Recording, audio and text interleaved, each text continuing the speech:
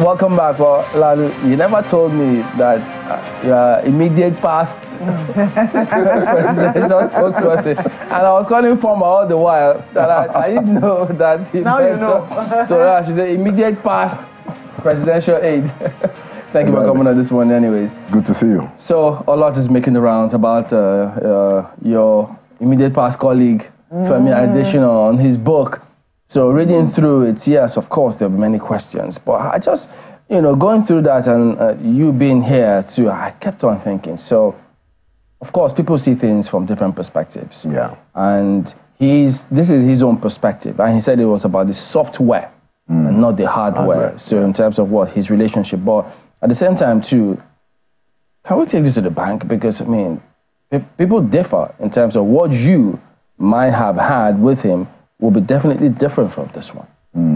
Well, I mean, I think that we can take the witness, what I call the witness account of Mr. Femi Adesina. We can take that to the bank. That is what he knows, what he witnessed, what he experienced, and the life that he lived working with President Buhari for 8 years.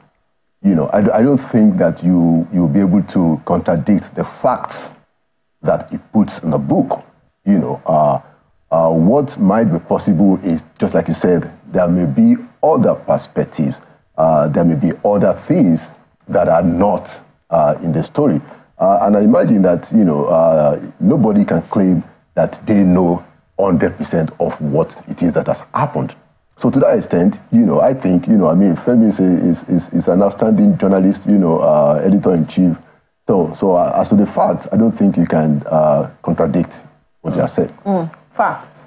Interesting, because sometimes you see some categorical statement and then you say, is this the same country I was in? But I know that, when it comes to being a spokesperson, you have to have some conviction in the person or for the person for whom you speak. How is that relationship usually? I mean, when you decide or when you take up that appointment to be a spokesperson, I kind of think it presumes that you have the ability to read the mind of what your principal wants to say and say it in the best words. Is that what usually happens? Well, so it depends on the principal.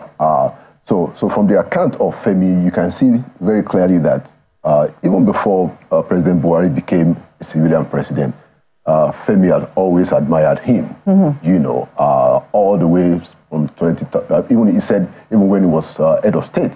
So, and he did, he went as far as saying that as for him, the Buhari thing is a conviction. He said and people have interpreted that to me, is he next to your faith and stuff? So he has a very unique relationship even before the man became president, so the way he will do his job might be different from somebody who doesn't have that kind of previous admiration or, something that is close to a belief. Now, the other possibility is that you can have a principal who is also very hands-on, so that the spokesperson will be, much closer in terms of thinking through. And then you can also have certain principals who themselves, they are very media savvy, so you don't really have too much to lead. They lead and you essentially follow. So I mean, look at President Buhari. I can count the number of times President Buhari had a press interview, while he was there. But there are certain principals who will just go out and engage the press. Look at President Obasanjo, for instance. He had almost a weekly or a monthly interaction. This has also been said time and again. The person of the former president, when he first assumed office, there was this expectation. Lots of people were just watching. Almost everyone was acting right in the first instance so that they don't get the hammer. But at the end of the day, we also saw how people changed eventually. And now speaking about his person, so anyone reading this may also think, wait a minute, does it mean that in spite of all the discipline, all the transparency that he's highlighted here, how loyal, he likes loyalty, so chances are that all of that may not necessarily translate to the results when you are in office. I mean, compared to what several people have seen. So people are getting into office, it means, yeah, you may have all your qualities, but if you get in there, it is not assured that you have a good result. Yeah. Well, I mean, what I have found, especially in the last 8 years, is that the personality of the principal, especially whoever is number one, has to be a certain kind of personality, you know. But more than that is the will and the capacity to deliver. Now, I will say it very clearly, and I think I've said this before. I think President Buhari between 2015 and 2019 had a better grip of things than between 2019 and 2023. You know, and I think he made some strategic decisions which I don't agree with. You know, but such as, well, I mean, such as the decision, for instance, to create this humongous ministry, humanitarian affairs, where you now put social investment, you know, and when you are going to do that, you allowed, you know, a disconnection between the folks who had done an excellent job between 2016 and 2019. Is that the office of the OVP? Well, you know, there was a special advisor in the presidency, you know, deployed to the office of the vice president, and she had a very fantastic team, won accolades all over, locally, nationally, internationally. And so you took it from them. You know, I think that was it. You know, and I've said it before. So when you see that kind of thing, you wonder, what was the problem? Was it the quality of advice? Did they not say why they took it away? Well, you know, I guess there was going to be a new ministry. So my point is that if you're going to do that, you don't have that kind of sharp disconnection, because it was a sharp disconnection between the people who were handling it from 2016 to 2019. There was no handshake between those who were there before and the new people. It was very, you know, it was a very tense situation. And, you know, I think the president was trying to say that, look, I mean, I want this thing to be institutionalized. Let's put it in the ministry, you know, and all of that made a lot of sense.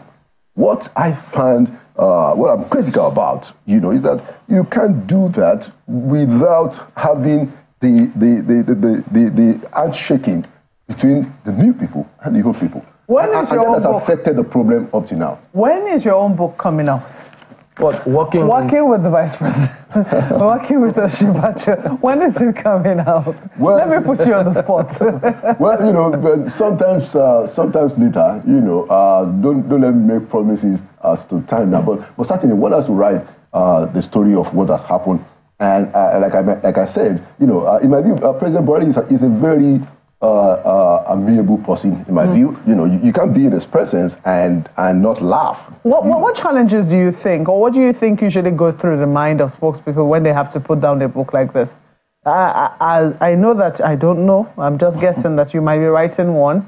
But when you think about writing, documenting your time in office, what are some of the immediate challenges that immediately come to you when you think about how your book might be received? Yeah, you know, so I'm going to be very frank about that.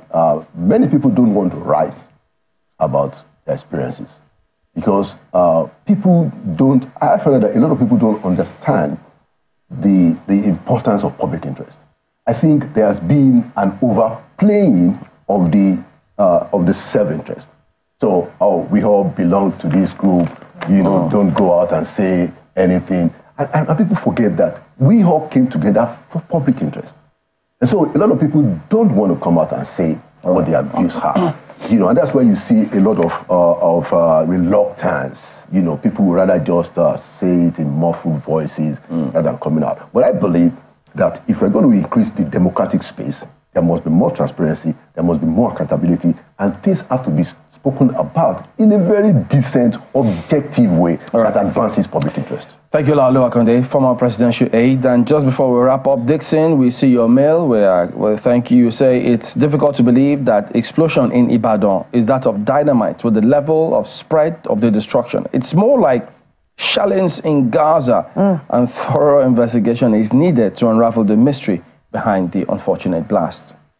Indeed, Chamberlain, I mean, look at the visuals are quite telling. Yes, indeed. Well, thank you all, Taufik, George. Thank you very much indeed. So we'll see you next time. I am Chamberlain. It's all goodbye. Thank you for watching. I'm Maope Ogun Yusuf. And have a productive day. I'm Ayo Makinde. Bye for now.